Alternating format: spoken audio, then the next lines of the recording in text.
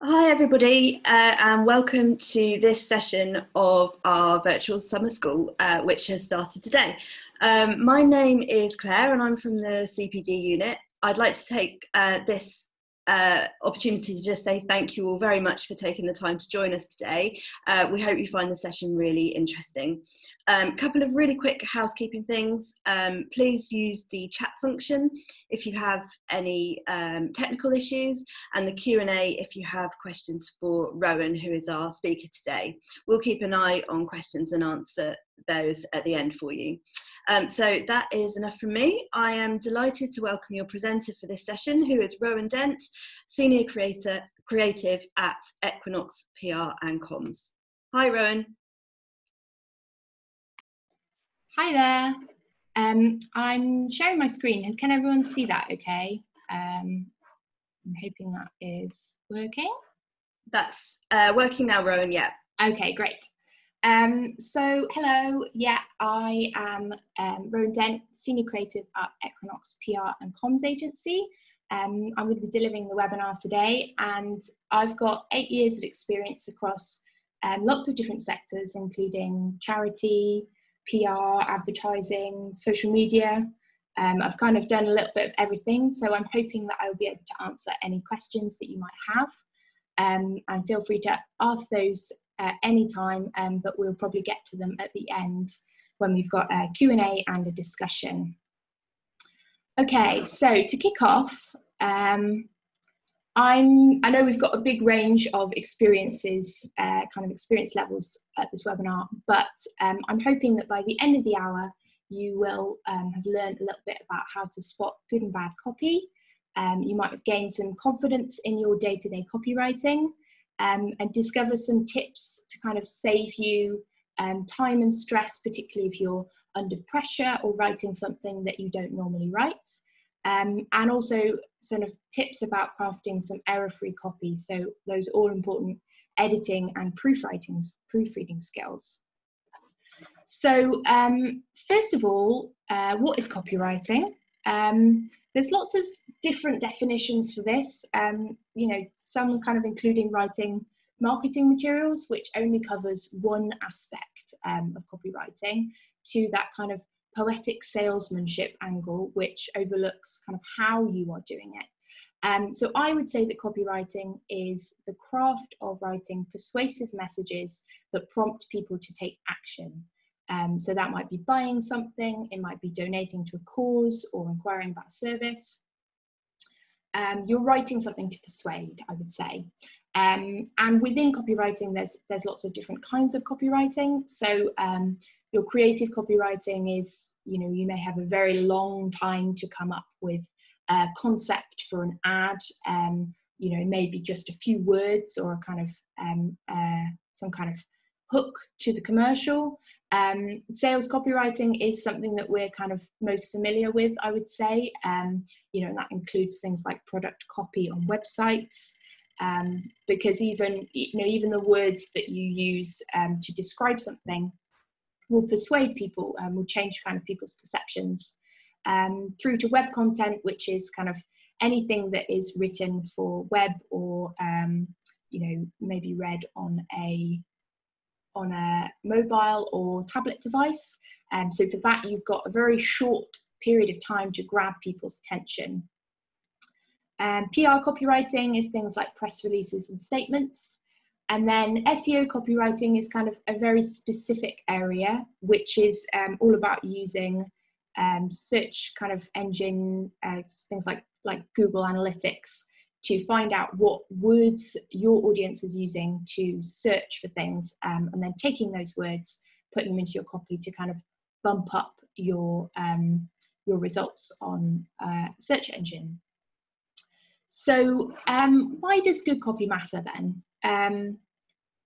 I think it matters because you've always got choice. If you're looking to buy something, or to attend a university, you will be looking at more than one option. So if there is one option where people are using obvious spelling or grammar mistakes, or their copy is confusing or boring, you're more likely to go with the one that kind of excites you and seems more professional.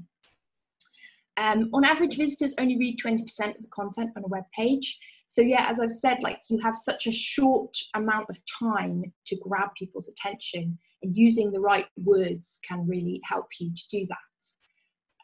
I find this one kind of interesting, that just adding the word because and a reason increases engagement from 60% to 94% in a recent study. So it's just as simple as that. Sometimes adding a simple one sentence might make people a lot more interested and a lot more able to engage with what you're saying. And also the average reading age in the UK is 9, and The Guardian has a reading age of 14. Oops,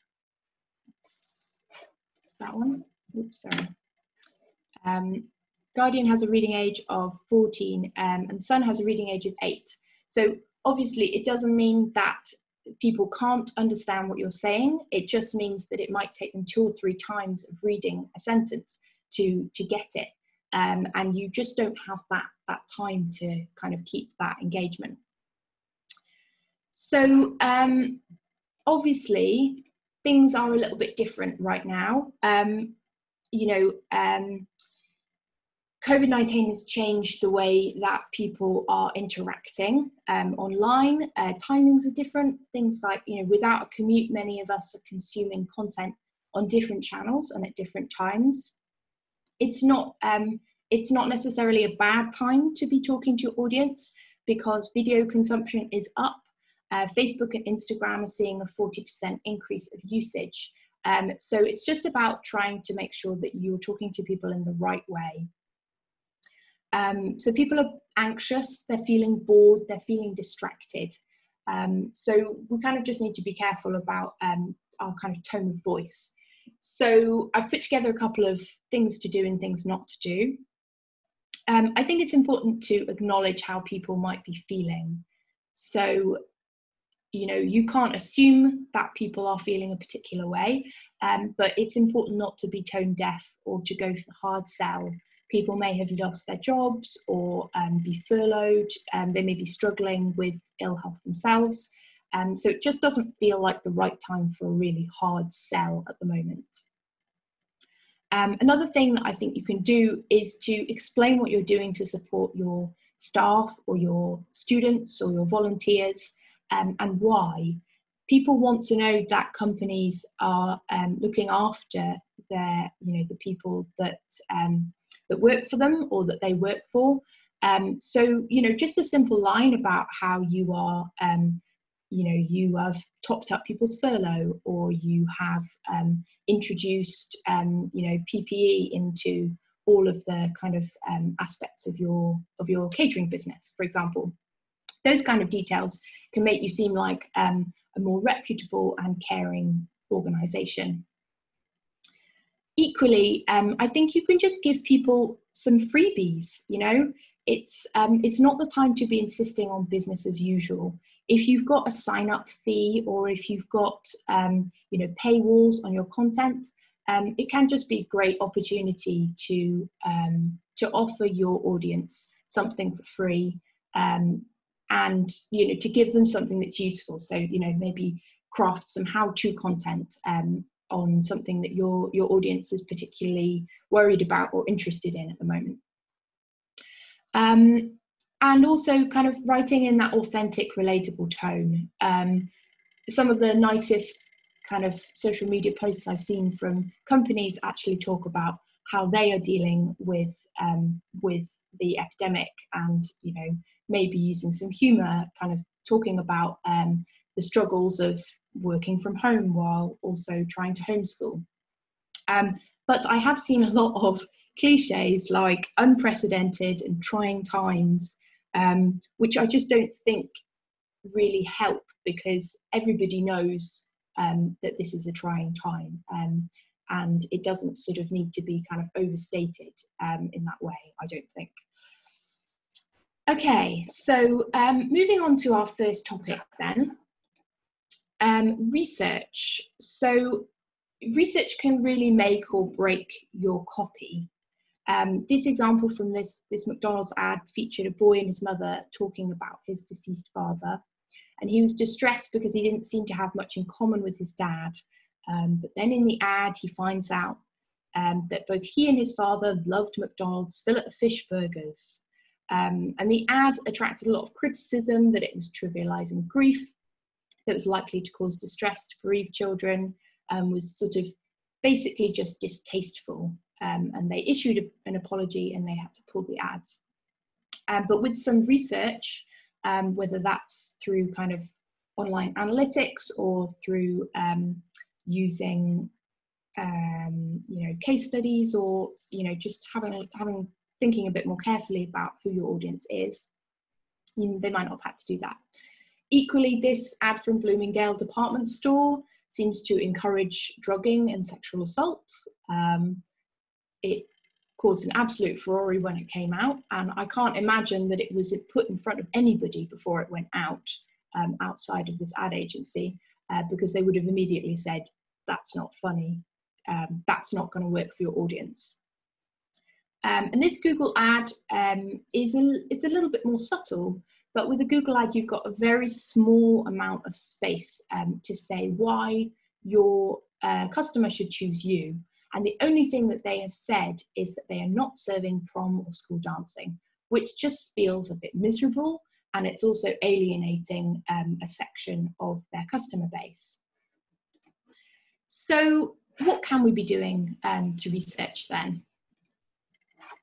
So I like to keep a swipe file, which is essentially just screen grabbing anything that I see which works for my target audiences, and I think is effective. So maybe it's something that makes me smile, something that makes me want to buy it, something that makes me, you know, kind of engage or want to read more.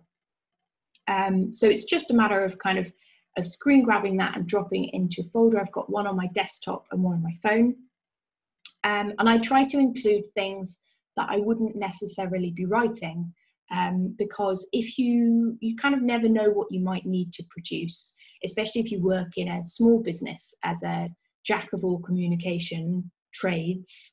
You may find that you suddenly have to write a blog when you've never written one before, and you don't know where to start. So a swipe file can be really good for that. Another really brilliant way of researching is to listen to your audience using the inbuilt analytic tools from social media and Google as well. So it can just really help in terms of you find out the exact words that your audience is using to describe their wishes and fears. And you can use Google Analytics to find which word they use to search as well. But I think it can be useful not just to replicate those words, but to actually think about the emotions that underpin them and see what keeps coming up. Use that as a kind of base for how to talk to your audience. And equally, you can ask for feedback.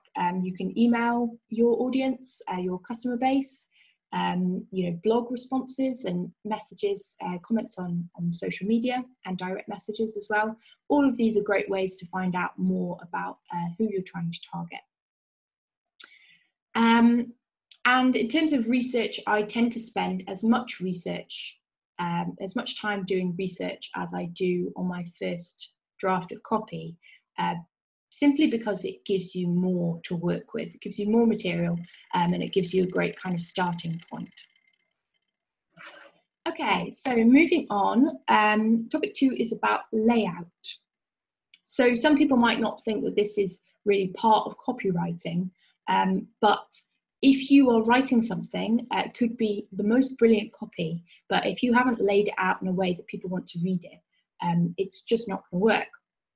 So this example, this kind of product description, it's all in the same size, all same font. There's no bolding. The paragraphs are quite long, and it's difficult to know at a glance what the most important information is, which is what layout does. It tells you, what do I need to read now, and what do I need to read if I'm really interested? What's the extra detail? And then this example from this Bolden design for a website, it's very difficult to read. It might be very clever, but the problem is that you can't read what it says, so it doesn't matter how clever it is. So it kind of seems like it might not be the most important thing, but actually, if you are unable to read something, then your audience is not going to be interested, not going to read on. Another bugbear of mine is the run-on sentence in using bullet points. It's fine to use run-on sentences. I also argue that it's fine to use bullet points as separate sentences because it still makes them easier to read on the page. But if you're going to use a bullet point as a run-on sentence, then make sure that it actually makes sense. So pearls can be found in the sea at a jeweller's, rather than pearls can be found the sea, go to a jeweller's. And once you notice this, you'll see it everywhere, that people don't actually use bullet points in the way that they're supposed to. So what should we be doing? So this kind of concept of eye appeal means that when you look at a page of copy, that you really want to read it. So you want a font that is good enough, kind of big enough to read, that it's clear enough. Short paragraphs, I tend to try and layer paragraphs. So you might have a paragraph which is one line followed by a longer paragraph, so that it just kind of draws the eye and makes people want to read it. You can use bolding, italicizing, and underlining, but use it for emphasis and consider readability. If your audience includes older people or people with sight issues, make sure that they can read it and that it's clear and you're not just using those things for the sake of it. Bulleted or numbered lists, obviously, again, break up the page. So do indented paragraphs or quotes, can be a great way of highlighting the most interesting part of a quote. Things like visual cues, sometimes they look a little bit crass, they can look a little bit kind of clip arty, but they work very well. And if you've got an arrow pointing to a form button or a sign up button, however crass it might look, it does work. So if there's something on the page, whether it's web copy or not, try and think of a way that you can really highlight it. Okay, so headlines. Headlines I think are one of the most difficult parts of writing copy, sort of mostly because they're the first thing that your audience will read, and if they don't like your headline, if they don't read your headline or they're not grabbed by it, they won't read on. So it's a kind of gate to your copy. So getting your headline right is really important.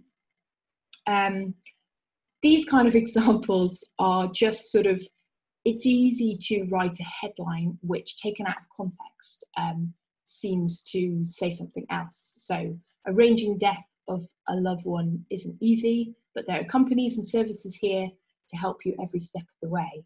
Obviously, somebody hasn't read that one back to see what the other meaning might be. But on a kind of more basic level, this Jeep example, control your environment and connect at your convenience with available Uconnect systems. You would expect to be able to control your environment in a car. You would expect probably in a new car to be able to connect your device or your music and things like that.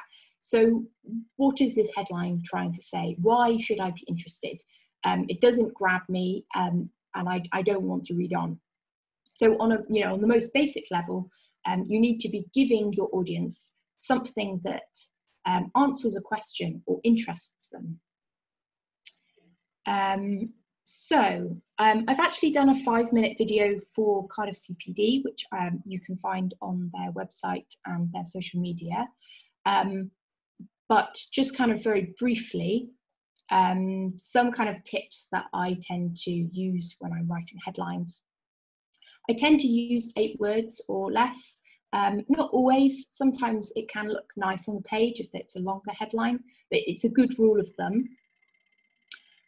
In my video, I go through lots of different kinds of headline. So I tend to find that I write the same kind of headline over and over again. And it can be really helpful to just kind of put that headline into, 10 different, variations, and see maybe which one is the strongest. And it may surprise you, and it may, kind of get you out of a little bit of a writing funk.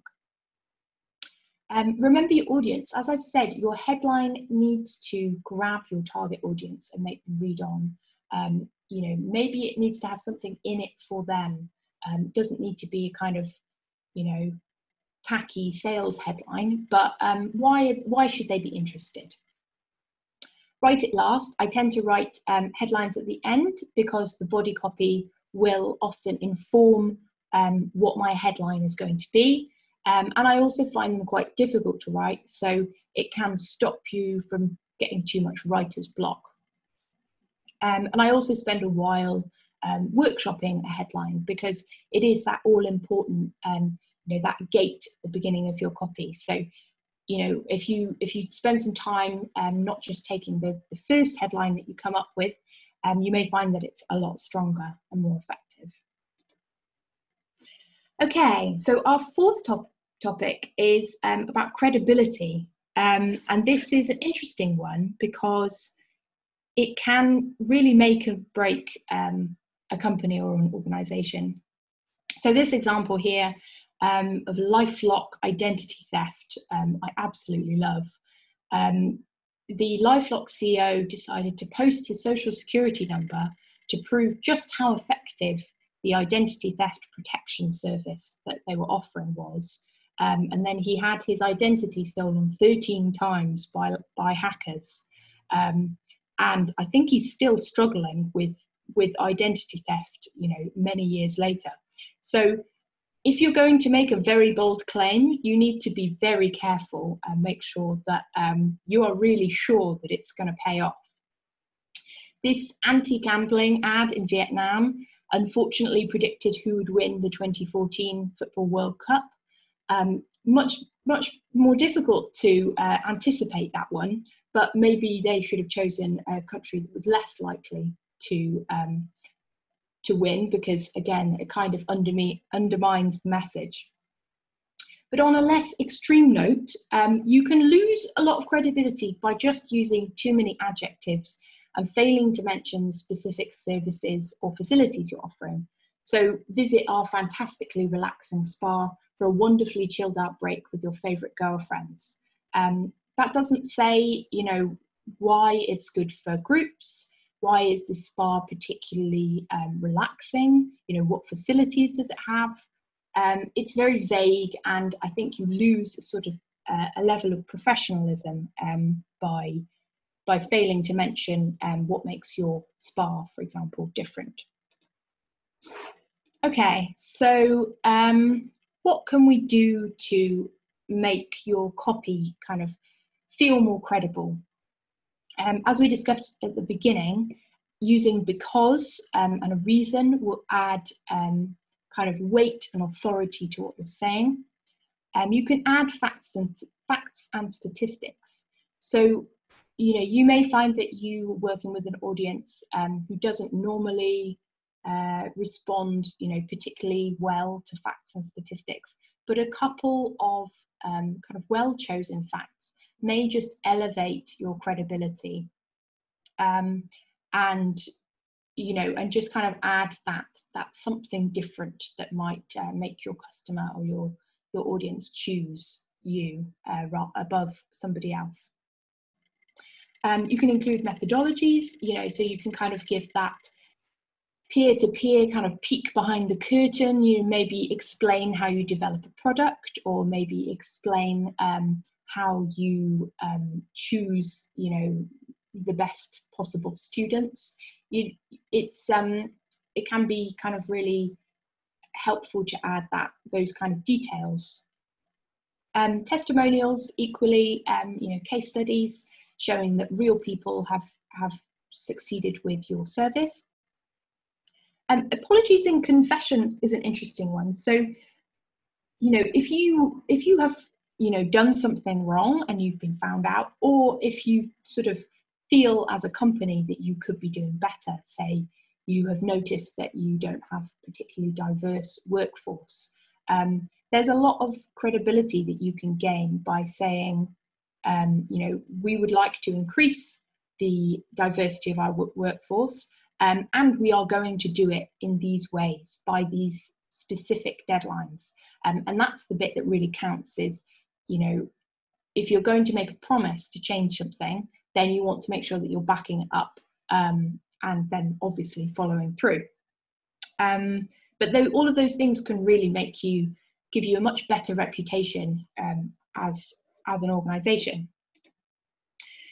Okay, so topic 5 is about tone of voice, which is a difficult one, because depending on what your audience is, how they respond to different tones of voice, you may have a wildly different tone of voice for an engineering company as for a fast food restaurant, for example, and they're right for your audience. That said, I think there are some sort of tones of voice that kind of rub people up the wrong way, no matter who they are. And I think kind of examples of being very pretentious, your irritating tone of voice, again, it's all subjective, isn't it? But or bad use of humor that maybe excludes your target audience, or is critical in a way that maybe isn't helpful. I think all of those kinds of things can be too easy to do if you haven't thought very carefully about tone of voice. So discovering your tone of voice can be a process that you go through as part of a branding exercise. If you're a larger organization or company, but for smaller organizations, it's often kind of comes down to you to decide how you're going to talk to people. So there's a few things that you can do, a few kind of exercises. So it's helpful to think of your brand as an actual person. What would they look and sound like? Are they young? Are they old? Are they serious? Are they funny? You could even do a little sketch and stick them up on the wall where you write, so that you kind of have a sense of who you are supposed to be writing as. Another way to kind of approach this is to get members of your team, or even customers, people who've engaged with your company or organization, and ask them to come up with adjectives to describe your brand. And you can compare these adjectives to see if there are any common themes. It might not be exactly the same word, but it might be that a vibe kind of comes through. And again, you can use those as jumping off points for your voice. As with the research, if you go where your audience is, online forums are really good for this. You can see how your target audiences spend time. You can examine how they talk to each other. And you can kind of get a sense of, what they say to each other, and maybe a way that you might be able to connect them. One thing that I would say about that is that if you're trying to use other people's kind of words in your tone of voice, you have to get it right, because you can get something slightly off and it can kind of come across as quite cringy. So, all of that research can kind of just help you to kind of percolate into your tone of voice. Another way of doing it is picking a celebrity spokesperson. So if you've chosen an esteemed actor, you might want to sound distinguished. If you've chosen a comedian, you might want to be your customer's kind of funny friend. It really helps to kind of understand where you feel your brand is. And reading aloud is something that I recommend for all copy, but it's particularly good when you're thinking about tone of voice and brand. If something feels slightly off, that's probably because it's not quite working, and you need to go back and kind of try again. And another kind of aspect of tone of voice is whether you use the active or the passive voice. So an example of the active voice would be, we have helped over 5,000 customers. An example of the passive voice is over 5,000 customers have been helped by our services. So as a kind of general rule of thumb, the active voice is kind of snappier, it sounds more dynamic, it's often simpler to read, and more informal. And then the passive voice is usually longer, it sounds sort of weak or acted upon rather than the one doing the acting. It's often harder to read, and it tends to be more formal. It's not always possible or appropriate to use the active voice, but if you are feeling that your copy is quite sluggish and a bit boring, it may be worth looking through and seeing how many examples you've got of the passive voice versus the active voice, and just trying to turn a few of those around, and see if that makes it feel more peppy. Okay, so we've done our writing, and you've got your first copy, your first draft of your copy, or maybe you've even gone further down the road, but it's really important not to skip editing. So I love this one. I mean, what are they talking about? It's never too late to start over. If you weren't happy with yesterday, try something different today. Don't stay stuck, do better. I agree, I disagree. It doesn't really make any sense. I think that if anybody had attempted to edit this, they would have realized that actually that doesn't mean anything. So editing is kind of your sense check moment. Does it work? Does it say what you want it to say? Is it exciting? So, in this example from House Hunters, we've got a call for something for a house which is very unique with lots of character. Okay, why doesn't everybody want something that's very unique or quite unique? Isn't unique already enough? Why is the very there? There are things that you can take copy like that, and with a good editing it can become so much better. So it's important not to kind of skip this step. So a few examples then of kind of common mistakes that we all make. I would say that we all waffle, we all kind of tone down our copy with prepositional phrases. So a kind of waffly example, an example of waffly copy might be due to our expertise as a criminal defence firm, which then becomes our criminal defence expertise means, or even our criminal defence experts do this. So you see how it kind of changes it. It's using the active voice rather than the passive voice. It's just kind of taking what you've already got and just kind of honing it to make it more interesting. Prepositional phrases, as I've said, are kind of one of those things that come up all the time. I'm writing in reference to the forthcoming meeting. I'm writing about the forthcoming meeting.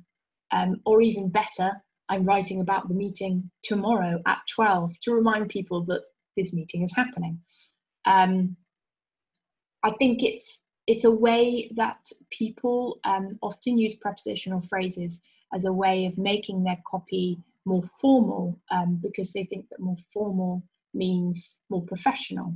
But in reality, it often just means that it's more confusing or potentially more boring as well.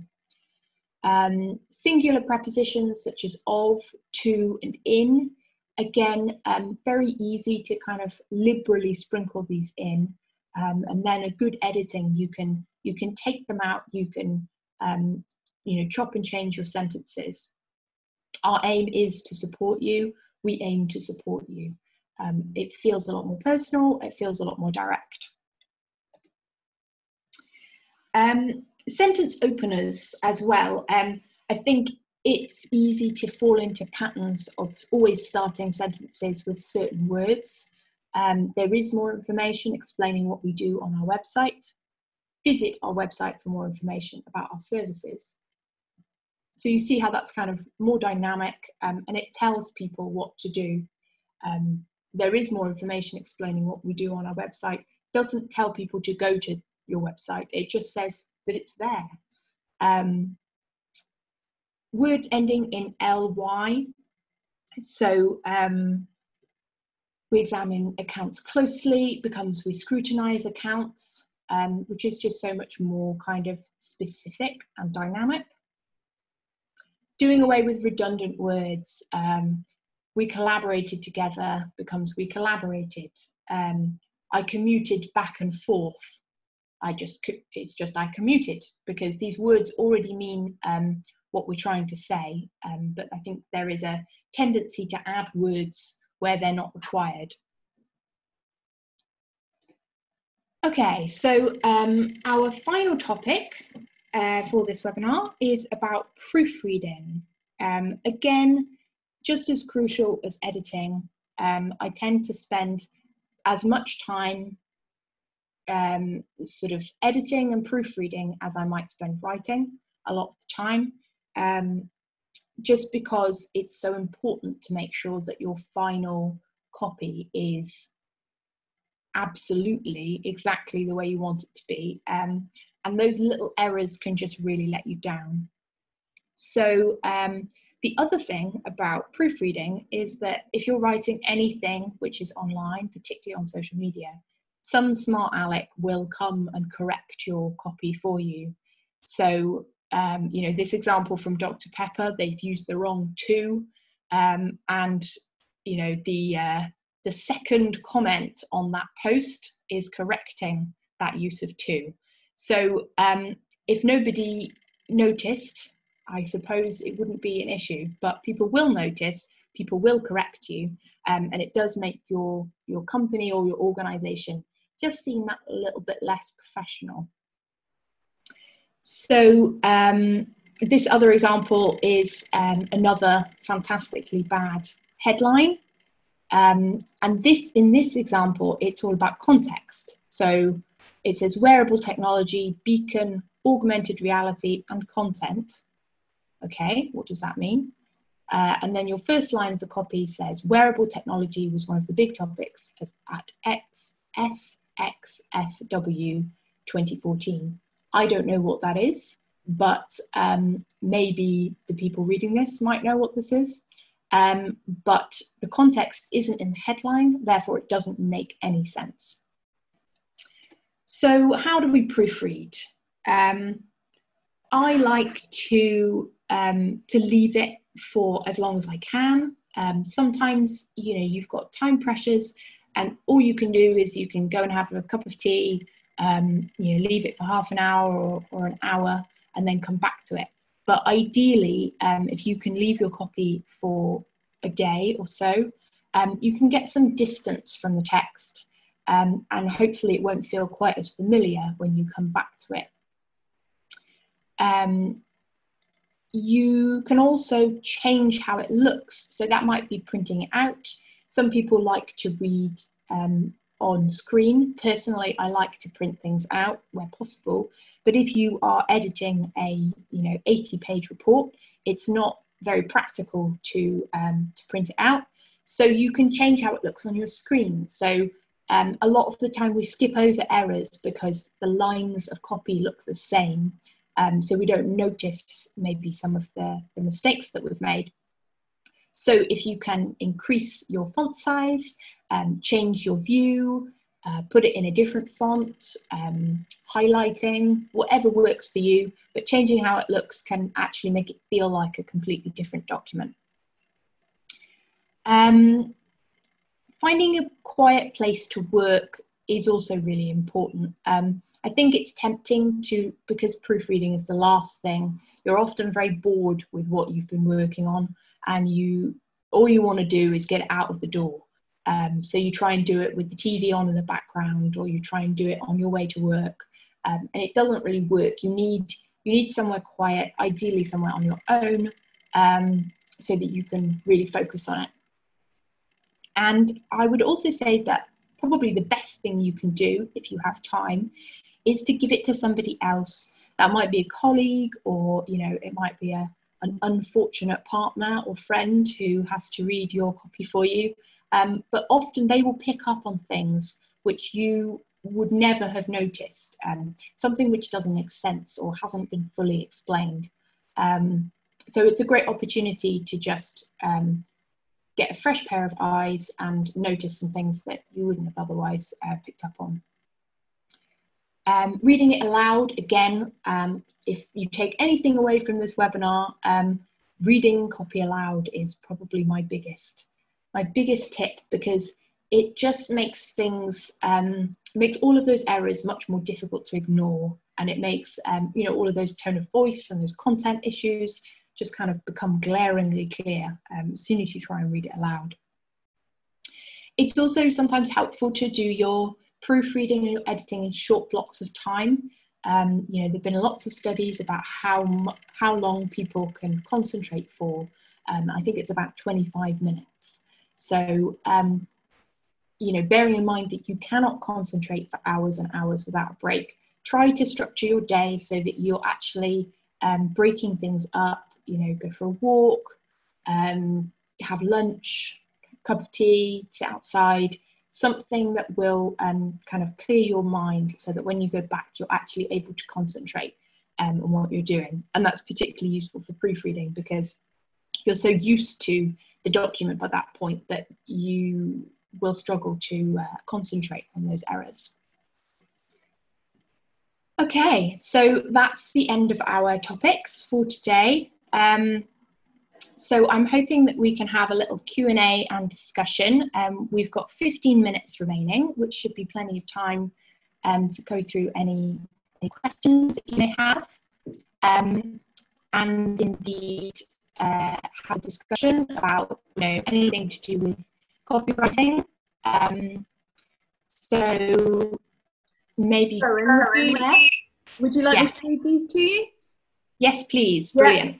Okay, so we've got 2 so far. If anyone else wants to add that their question, just pop it into the Q&A box and we'll get to it in a sec. The first one you have kind of answered, but maybe you'd like to just expand a little bit. So for proofreading, is it better to ask a third party to proofread our work? So I would say that probably the best person to read your work would be somebody who knows your company or your organisation. So I would say that the colleague is probably the perfect person because they will know, maybe what your target audience is interested in. So they will be able to say, maybe we need to emphasise this point, or maybe we don't need this bit. But if you don't have a colleague, or say your colleague doesn't have time, then third party is always really, really helpful to get a fresh pair of eyes. I think that I always give my copy to everybody who will read it, because they do pick up on things that you wouldn't otherwise. So yeah.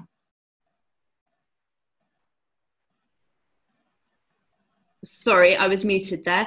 Okay. Thoughts on readability with underlining, capitals and italics. I've always been told only to use bold to highlight text, as people read words by following the shape of the word rather than the individual letters. Yeah, I would say, as I said in that section, I would definitely use it sparingly. Bolding is the best use of emphasizing text in a kind of layout way, but sometimes italicizing, a single word here and there isn't going to affect the readability, but it might kind of add to that eye appeal, that kind of, when you look at that big block of text, which ideally isn't a big block of text, but when you look at a page of text, what is jumping out to you and why? And sometimes just using bold isn't quite enough. But yeah, I agree with you that people do use the shape of the word to read, and you do have to be careful about not putting everything into your copy to try and make it stand out. Okay, great, thank you. So we've got a couple more. I'm just conscious of time, so I think maybe if we answer the ones that are here, and then any others, I don't know if you'd be happy for us to send on any questions that come in later. Yeah, absolutely. Yeah, I'm happy to answer any questions. Okay. Yeah, fantastic. So we have got quite a few that are coming through now that I'm not sure we're going to get time to finish. So sure. I'll pick the most relevant ones now. So we've got one question here, which is, how can I get faster at completing copy? I seem to agonize over each word.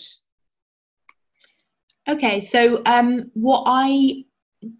I said that I spend as much time researching as I do writing. I actually try to write all of my copy in one go if possible. And I try not to edit as I go, which is difficult. But what it does do is it allows you to get into a flow, which otherwise I'm very self-critical, and I find that I will just stop at the end of every sentence and go back and edit, and then I've lost my train of thought.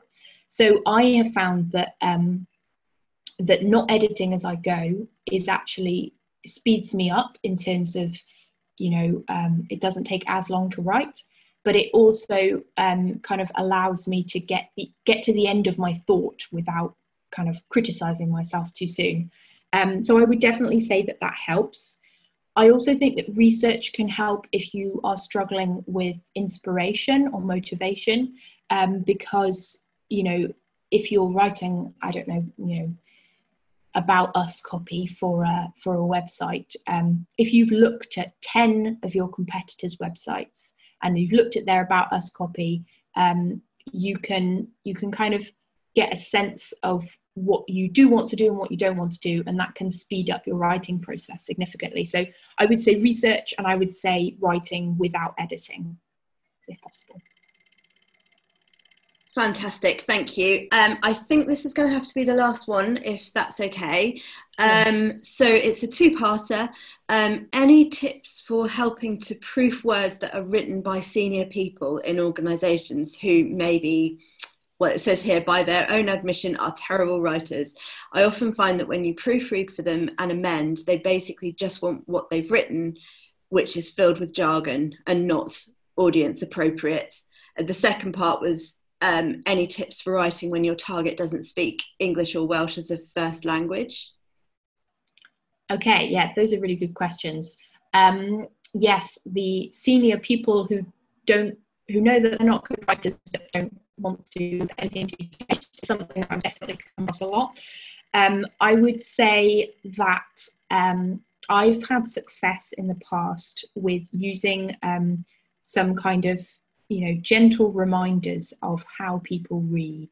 So, using those kind of facts and statistics about people's reading age, if you've got any audience insight. So, if you're writing a report and you know that the people who are going to be reading that report, say, don't have English as a first language, or maybe haven't had secondary or university education, just to remind, if you're making amends to somebody else's copy, to remind them of who they're speaking to and what words those people might actually be using themselves or understand themselves, can be a good kind of prompt to be a little bit more respectful, or what's the word, kind of choosing appropriate words. So I would say, yeah, that's kind of, it is a tricky one, but I also find that having a face-to-face conversation helps with that. Again, very difficult when you are dealing with people high up. They often don't have much time. Your second question is about where people don't have English or Welsh as a first language. Yes, I would say that, breaking up copy into shorter sentences helps. Layout also helps a lot with readability. So breaking those sentences in, paragraphs into smaller sentences, and also looking at, copy which does it very well. So I find the NHS website is really good. Obviously, often doesn't have anything to do with what I'm writing about, but it's really good at explaining things in very simple language, which isn't dumbed down. So it can be useful to have an organization or a company that does it well, so you can just kind of read what they write and get a sense for how to make things clearer. There are sites online where you can look at words which are most likely to be confused by people who don't have English as a first language, which I've also found useful. Potentially words that we might think are easy to understand, but often get confused for other words in English by second language speakers. So yeah, that may be a good place to start. That's fantastic. Thank you so much, Rowan. I have made a note of all the questions we haven't had time to answer, so we'll make sure that we get back to those people later on today. Yeah, I just wanted to say a big thank you to everybody for attending, and to Rowan for your time. Thank you very much. Brilliant. Thanks so much. Okay, thank you. Thank you. Bye. Bye.